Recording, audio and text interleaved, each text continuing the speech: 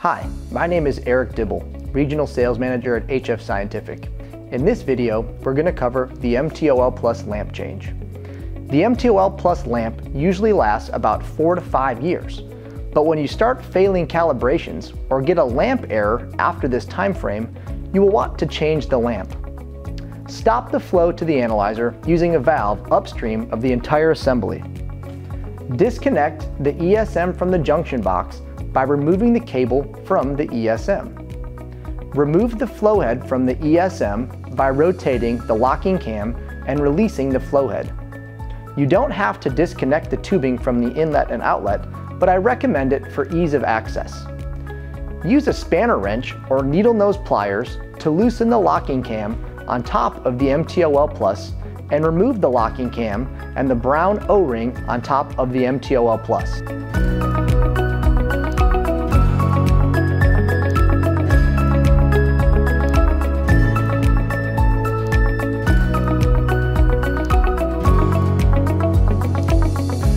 Now, there is a small snap fitting that holds the board into the case. Press this snap fitting with a flathead screwdriver to release the board from the case.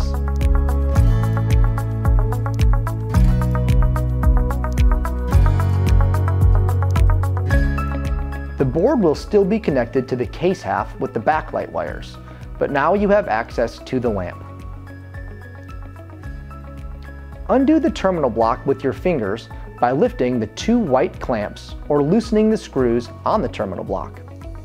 Remove the lamp wires. Remove the Phillips head retaining screw in the lamp retaining collar. Pull the lamp assembly, the lamp and the collar, straight out and discard the lamp assembly, but reuse the screw in the next step. Insert the new lamp, replace the retaining screw, and replace the wires. The new lamp is a pre-aligned assembly. The wires can go in either position. Ensure the wires are tight in the terminal lock. To reassemble the MTOL Plus, you just reverse the steps of disassembly, taking care to push the electrical connector back through the case and seat the ribbon cables appropriately.